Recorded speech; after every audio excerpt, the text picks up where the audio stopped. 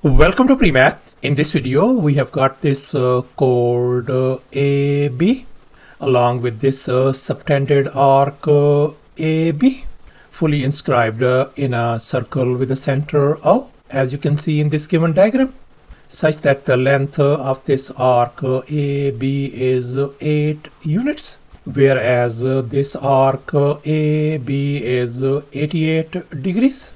And now our task is to calculate the area of this circle. Please don't forget to give a thumbs up and subscribe. And please keep in mind that this figure may not be 100% true to the scale. Let's go ahead and get started. And here's our very first step, since we are interested in calculating the area of this circle with the center O. So therefore, we must find the radius of this circle first. And I am going to label the radius of this circle as lowercase r. And now our task is to find the value of radius lowercase r. And in this next step, we are going to draw some auxiliary lines. As you can see in this next step, we have drawn this diameter BC that passes through this center O. And now let's make an observation. We can see this OB is the radius of this circle. So I'm going to label this one as lowercase r, and likewise OC is the radius as well. So this is going to be lowercase r as well. So therefore this whole diameter BC length is going to be 2 times lowercase r. And now in this next step, I am going to connect this center O with this point A. As you can see in this next step, so we can see this is our radius as well. And now let's make an observation. We can see that this angle AOB is going to be equal to this arc AB angle. And we know our arc AB angle is 88 degrees. So therefore, this AOB angle turns out to be 88 degrees. So thus we can see that this angle at the center turns out to be 88 degrees. And now in this next step, I am going to connect these points A and C, as you can see in this next step. And now let's recall the central angle theorem. According to this theorem, the angle at the center is twice the angle at the circumference. And here we can see that this angle ACB is the angle at the circumference, whereas this angle AOB is the angle at the center. So therefore, according to this central angle theorem, this angle at the circumference is going to be half of this angle at the center. If this is 88 degrees, then this angle has got to be 44 degrees. So thus our angle ACB turns out to be 44 degrees. And now we are going to focus on this triangle ABC. And now let's recall the Thales Theorem. According to this theorem, if we have these 3 points A, B and C on the very same circle, where the line BC is the diameter, then the angle BAC has got to be a right angle. In other words, this angle has got to be 90-degree angle.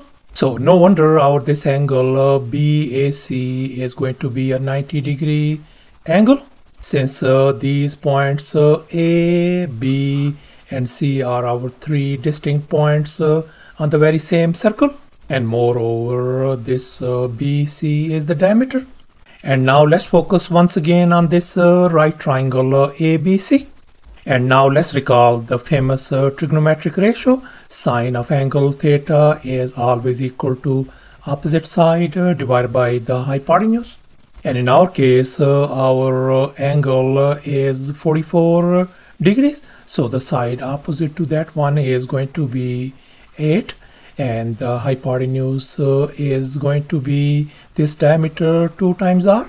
So therefore, we can write down sine of our angle 44 degrees is going to be equal to our opposite side is 8 divided by our hypotenuse is 2 times r.